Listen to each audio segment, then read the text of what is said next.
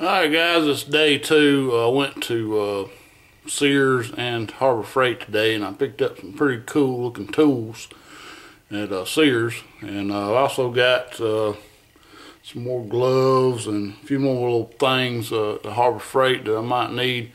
But I want to show you this cool Craftsman snap ring pliers. I don't know if y'all seen these before. These are made in America, Craftsman. And they got a little switch right here on the front. So in this position, with the handles out, you know, when you mash, you're going like this. You flip this switch over, and now with the handles out, it's open, and when the handles are closed, you're going in. Do it again, like this. Flip the switch, like that. Pretty cool. And it comes with a bunch of different tips. And I also picked up a set of Craftsman pliers that's got the offset where you can get to those big snap rings that don't have a hole in them. And these were on sale for like $8. So yeah, I paid $22. Well, actually these were on sale. These were knocked down to $22, but actually I only paid like $17 for them. And I think I'm going to enjoy these, especially with this project. Now, so what I did, I went out to the other shop and got my 1984, and you can't really tell it's ripped, but this is an 84 Chevy factory truck manual, shop manual. And this is your best friend when you're doing any kind of rebuilds on transmission, transfer case. It has the complete rebuild instructions for the transmissions and transfer cases. This particular manual lists a 205 transfer case. Let's see if y'all can see. So we got the 205 case, which looks like this, and this only came in the 1 tons. And then the 208 transfer case, which has basically the cross section. You can see this is the output.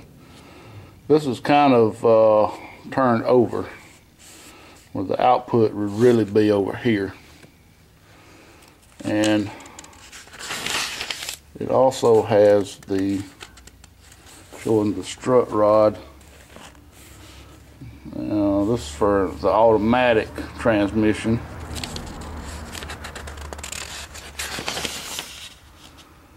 With a manual transmission, it does not call for that strut rod that would attach right here. Alright.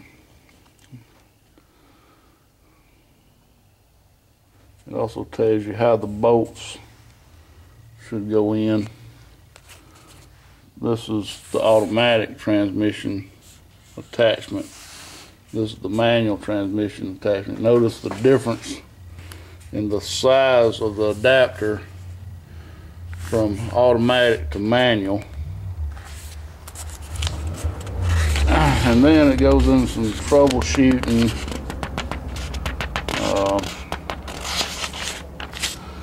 And the exploded diagram, which I know it's going to be hard for y'all to see on here, which is kind of really nice to have when you're putting stuff back together.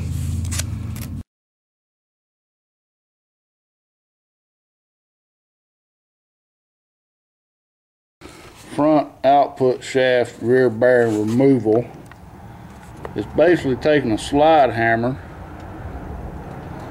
with a special tool here, tool J26941, and it's grabbing that bearing. We got a wood block with a C-clamp,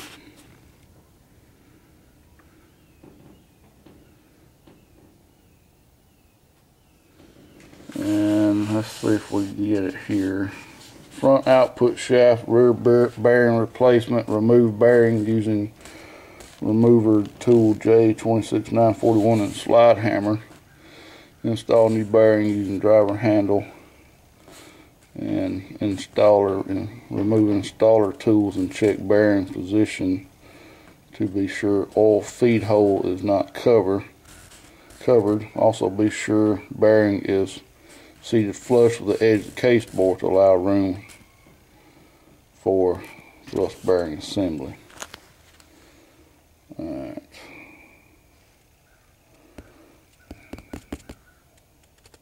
It's showing a wood block and a C-clamp.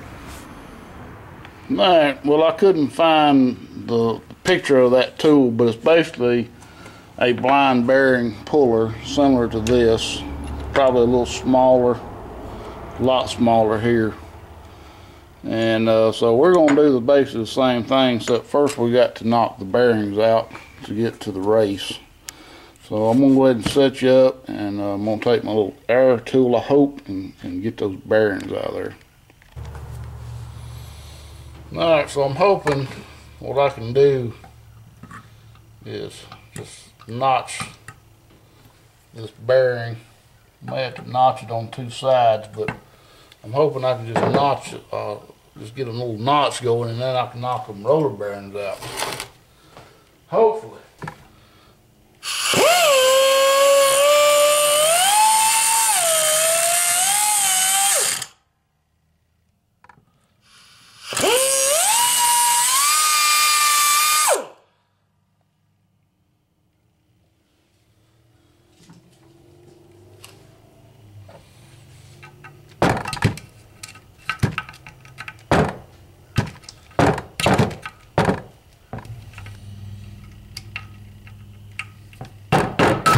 There, man. All you need to do is get one of them out. The rest of them should come out pretty easily, hopefully, and get between them and pry them out.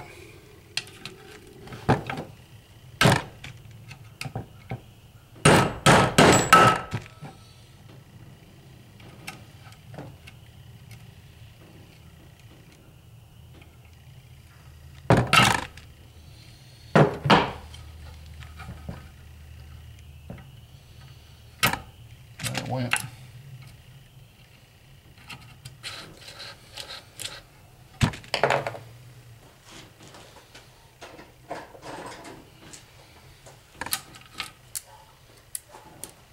See these down. Maybe you can see these roller bearings have little tips on them. That's what's keeping them from coming out too damn easy.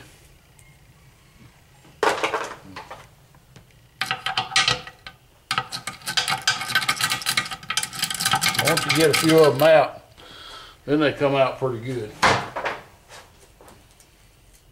Especially with a good magnet.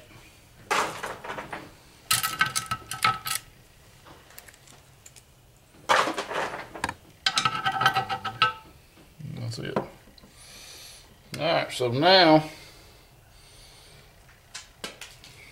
what I need to do is figure out how I'm going to put my slide. I got to have somewhere holding this down. Alright guys, well I got that bearing out. There's where I notched it right here. And just took my slide hammer, got it out. Here's the case it was in. I didn't film it because my mom was out here and she's wanting to talk about stuff. So I'm going to go ahead and do the same thing with this, and I'll film this one, how I got it, how I set it up over here. First thing we're going to do is we're going to put a notch in it and get these bearings out just like I showed you in the other part of the video.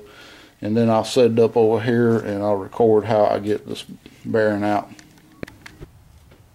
Alright, so the only difference between this bearing and the other bearing was this one had a cage in it. And I did get a little bit deep, but I was able to pry that cage out. What we're going to do is, I got one board mounted in my vise. I'm going to turn it upside down. I'm going to stick this over,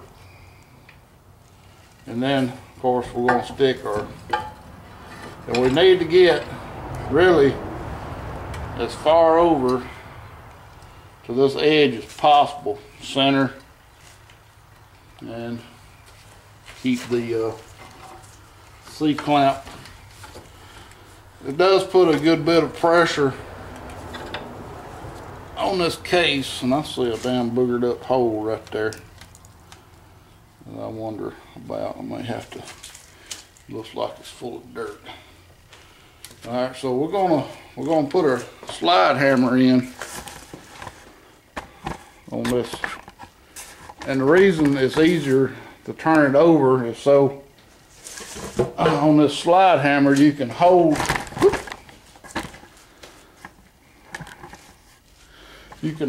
these things here with one hand, and we want to make sure that we're not in the groove. And then with the other hand we can pull down.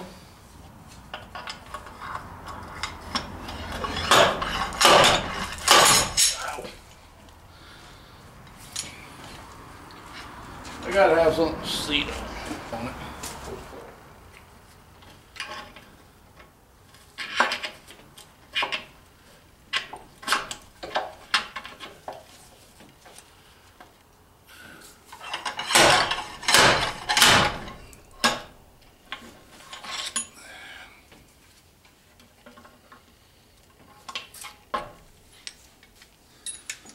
We're gonna have to do a little something different on this one. I think we're going to end up having to tear this race up to get it out. Why one comes out good, the other one don't, it's got to be the difference in the thickness of that bearing race. And we'll be able to see the difference. When I get this one out, I can show you the thickness difference. I can feel it. So I know it's different.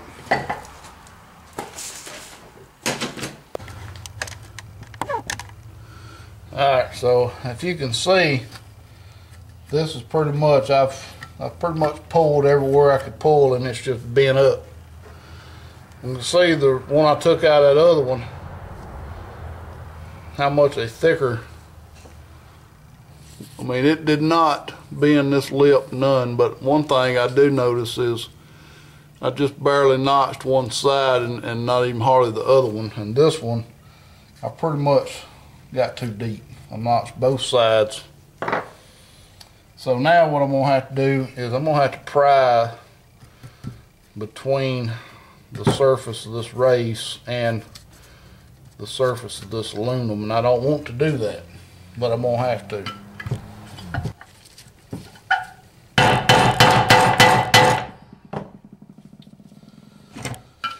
She just ain't gonna go. Just ain't gonna do it. No way it's gonna go.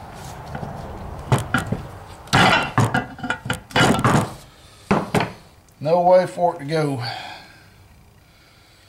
That lip being damaged like that, if you can't pull it, the only thing you could do would be to cut it, burn it out.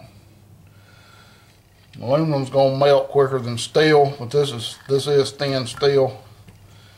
Might be able to do something. I don't know. Man, I was hoping that would be as good as that other one, but this is just a cheap ass bearing.